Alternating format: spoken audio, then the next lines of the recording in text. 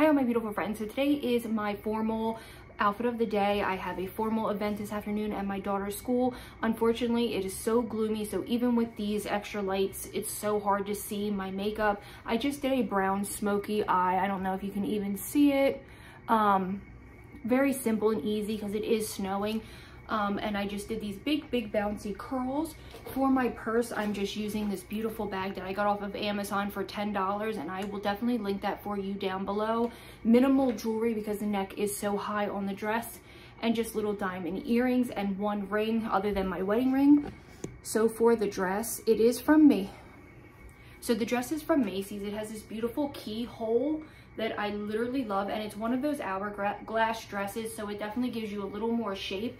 So I feel like it's a little sexy with a little bit of cleavage, but it's still a high neck, and it kind of just leaves the illusion of something sexy. And then it has these beautiful rhinestones throughout the entire dress, and it has that silhouette cutout on the side with the rhinestones, and I feel like it's absolutely stunning. It hits me, let me pull you up a little bit more so you can see exactly where it hits me. It hits me right below the knee, and I just paired it with these beautiful little black heels.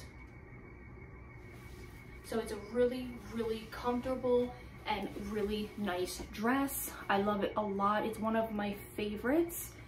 As you can see, it just glistens. It's very formal and beautiful. And then I just thought it would look really nice with this just simple black bag.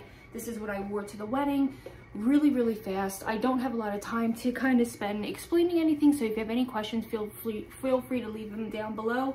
This is how I did my hair. Super bouncy curls, and like I said, I just love this little keyhole. I think it makes it look a little sexy but still appropriate for a kid's like the military ball.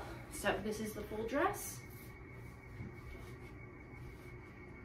So if you have any questions, feel free to leave them down below, and I will see all of my beautiful friends in the next video. Sorry, I am rushing. I'll see y'all next time. Bye, guys.